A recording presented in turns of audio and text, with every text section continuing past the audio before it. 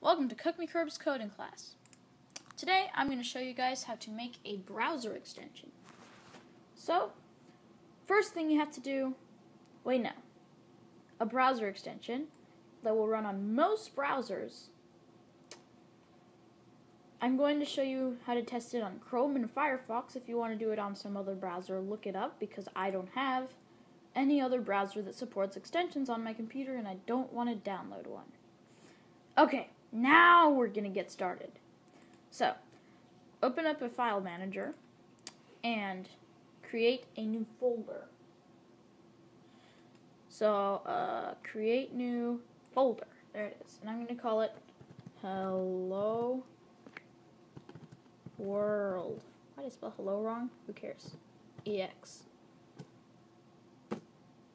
Right there. And I'm going to drag a few things onto there. I'm going to drag this icon right here. It's a wheelchair person. I'm going to drag, where's the other thing I was going to drag? Oh, there it is. Hello World.gif into there. So we're going to need two files. You don't have to use the same two images. You just need two images. Okay. Now, you make a new file. Call it manifest.json. This file is going to tell the browser what to do with all the other files and what the extension is, like what it's called in the description. Now make a new file and call it popup.html. This is what's going to pop up when you click on the extension. I know some extensions don't have a pop-up, but simple Hello World extensions, this one's going to. Okay, open up manifest.json. Get ready to type. This is going to be a long thing. So first, open a curly bracket, enter, and tabulate. Next, put inside of quotes, name. This will tell the browser what the extension is called. So you put a colon, and I'm going to call it Hello World. That's what the extension is going to be called. You put a comma at the end of these quotes and tabulate. You're going to put description inside of quotes, another colon, and write up a simple description. This is a Hello World extension, like that. You can put whatever you want in there. Another comma, because there's more to go. Tabulate. Version. And even though it's a number, you still have to put it inside quotes, and you can only include numbers. I have no idea why they do it that way, but they do. So 1.0. Comma. Again. Tabulate. Inside of quotes, manifest underscore version colon 2. I don't know. Oh no, you don't put the 2 in quotes. I don't know why the browser needs this. I don't even know what it does, but the extensions never work if you don't have it. So just keep it there.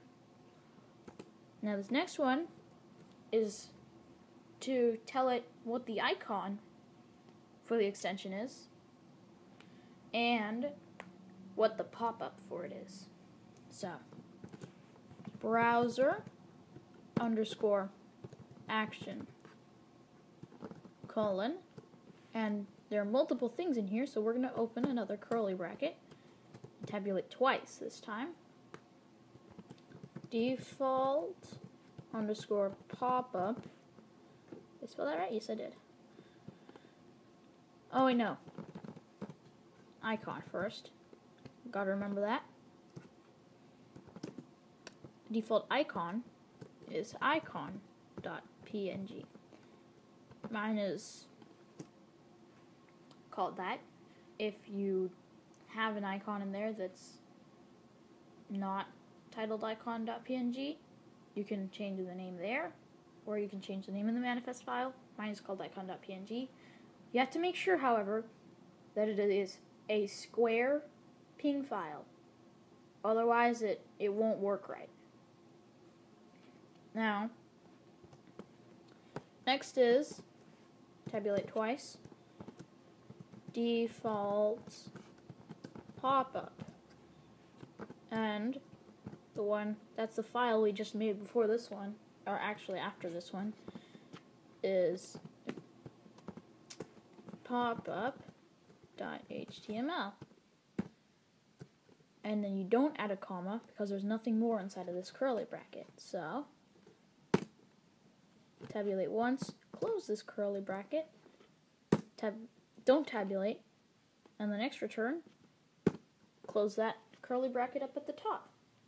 Perfect, that's the manifest file. Save it, and close it.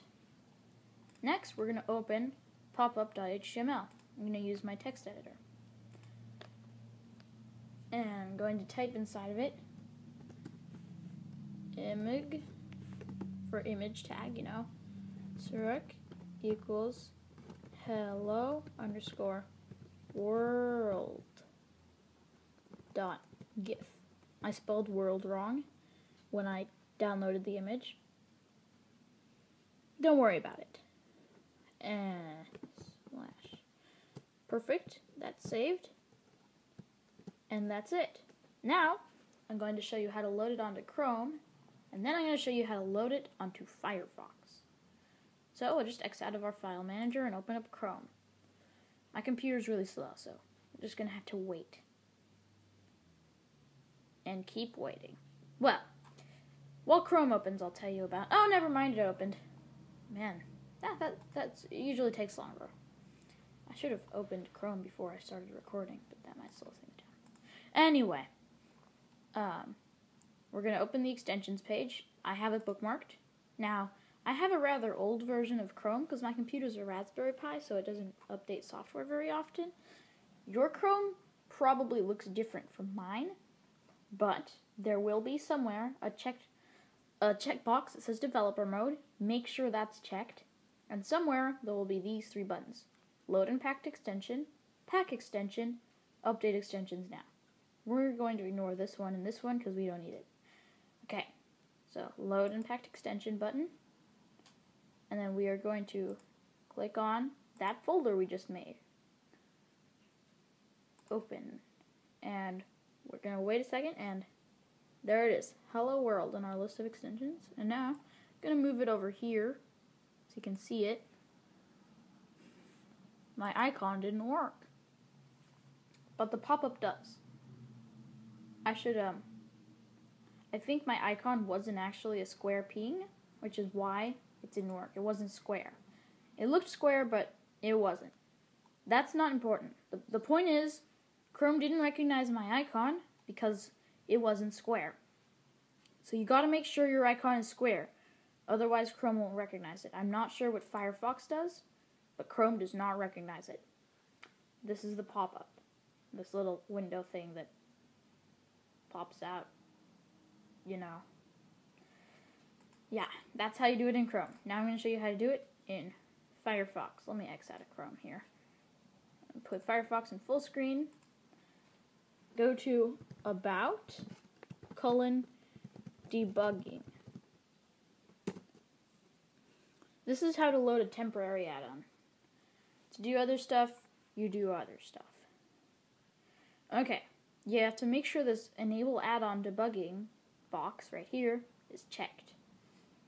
Next, you click Load Temporary Add-on. Then, you find the folder right here, and you open the folder. You have to open it. And then, click on manifest.json. You don't have to do manifest.json, but sometimes it doesn't work right if you choose a different file inside of here. The point is, choose one of the files inside of the folder. Doesn't matter which. Press open. Now wait a bit. Oh look, there it is. Hello World. And guess what? Firefox didn't recognize my icon either because it wasn't square. So they just used a little default icon there. So Normally extensions, they appear right up here, but my screen is really small, so it's going to be under more tools. And there it is, Hello World. I click on it, and it opens the enormous window, just like it did in Chrome. Now, I've got to tell you some differences between Firefox add-ons and Chrome extensions. So, Firefox add-ons, they do not allow inline scripts. For those of you who don't know what inline scripts are, it's when there's a script tag and then JavaScript inside of it, rather than a script tag linking to a JavaScript file somewhere else. Chrome does allow it if you sandbox the page on which this inline script is. However, when you sandbox it, it takes away some of its permissions. I don't know if the latest version of Firefox allows for sandboxing, but this one doesn't, and I don't think they do. So, when making Firefox and Chrome extensions, keep in mind that you can't sandbox on Firefox. And yeah, that's it. That's how you make a simple Hello World extension. Hopefully you learned something from this video. Thanks for watching. Don't forget to like and subscribe if you haven't already. If you have, don't bother opening a new Google account and liking and subscribing from there. It's a waste of your time. Unless, of course, you need another Google account for other stuff, in which case, feel free to do that. Yeah, you should also check out Kidsy. He'll appear, like, somewhere over here on the screen. He's a vlogger. He's pretty cool. Yeah, that's it. Bye!